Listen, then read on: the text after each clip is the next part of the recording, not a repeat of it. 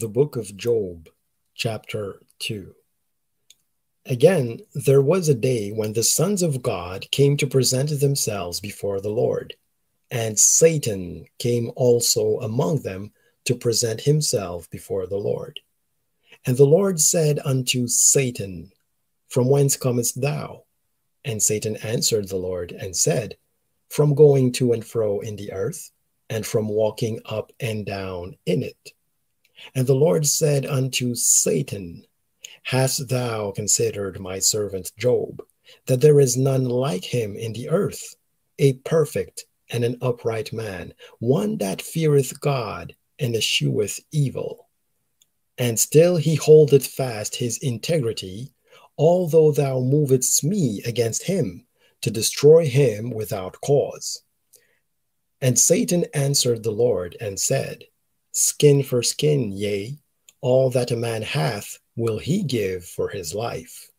But put forth thine hand now, and touch his bone and his flesh, and he will curse thee to thy face. And the Lord said unto Satan, Behold, he is in thine hand, but save his life. So went Satan forth from the presence of the Lord, and smote Job with sore boils from the sole of his foot unto his crown. And he took him a potsherd to scrape himself withal, and he sat down among the ashes. Then said his wife unto him, Dost thou still retain thine integrity? Curse God and die.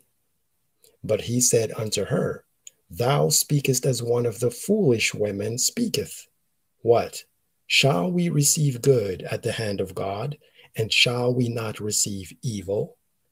In all this did not Job sin with his lips.